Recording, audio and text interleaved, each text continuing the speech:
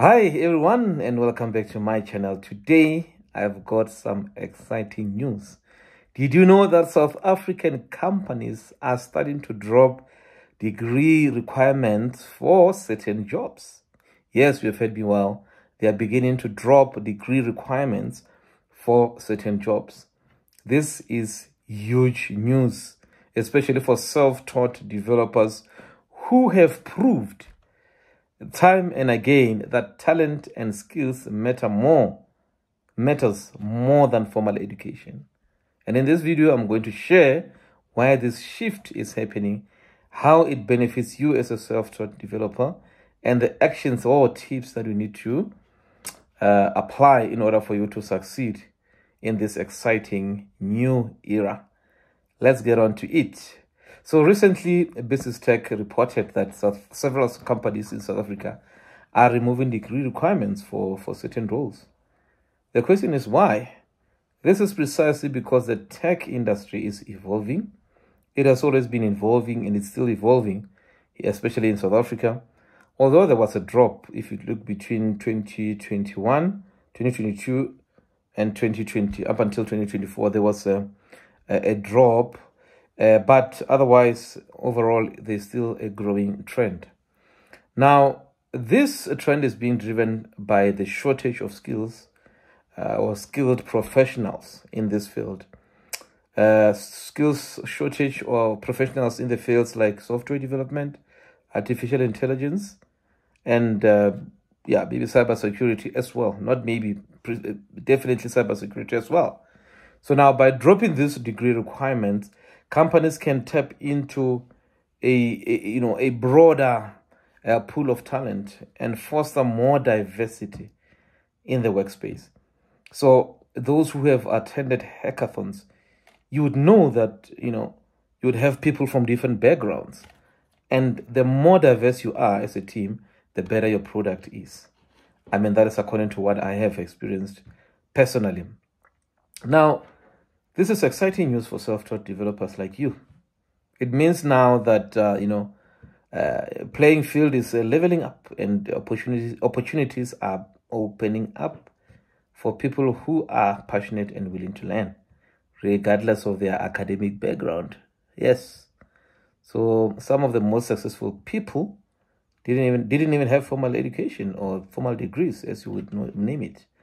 So it means that this is good news, and it should encourage and motivate you to continue with what you are doing.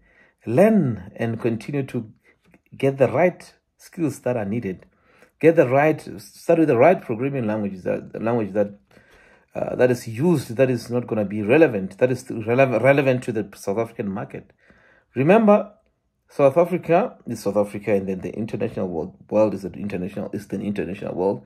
So what might be too important here in South Africa might not necessarily be what is too important globally, but what is important globally might not necessarily mean that at this point in time that it's important to South Africa.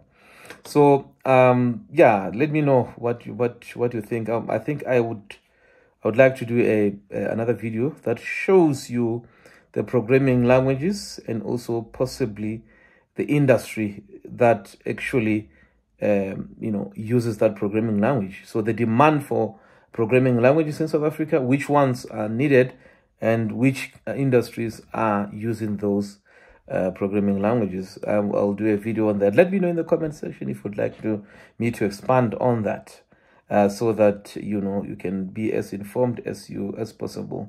Now, I would encourage you to continue and continue building that wonderful profile or portfolio, that personal website. Make sure that it looks pretty. Make sure that you do your best. That to-do list app, whatever you want to embark on, that weather app, simple things like that. Start with those and build up from there.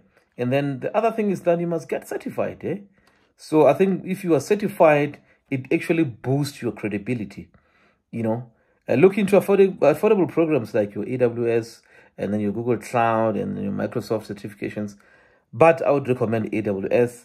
And for now, I will not tell you the reasons why, because that will make the video a little bit longer.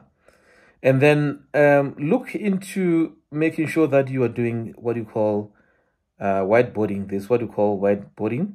So whereby we are doing coding interviews or coding challenges that are actually adopted by the companies to perform interviews and to test your skill set and your level, what level you are on. So platforms like LeetCode, HackerRank, if you are comfortable enough and you have you're confident that things are in order, then you can embark on that. And then fortunately enough, we have that on this channel. If you go to the data structures and algorithms, we are going through LeetCode challenges. We are starting with the most common coding exercises that companies in South Africa do like. And I'm talking from experience. I've been an interviewer before, and I was also interviewed many times. I mean, you can imagine with going for the second decade and how many interviews I've attended, how many coding interviews I've done. So I've compiled that together in this channel, on this channel, and then I've gone through. I've made videos about those. You can just go through them. They are in Java, but you can use any programming language. Just get the problem, and then you get the ball rolling. And then that is what I wanted to say. That is all about this video. Just continue. If this video has inspired you, hit that like button and subscribe for more tips and insights about succeeding in this tech world. I'd love to hear from your journey. Share your story in the comment section. Let me know what's holding you back, and I'll do my best to help you. And then see you in the next video. Ciao.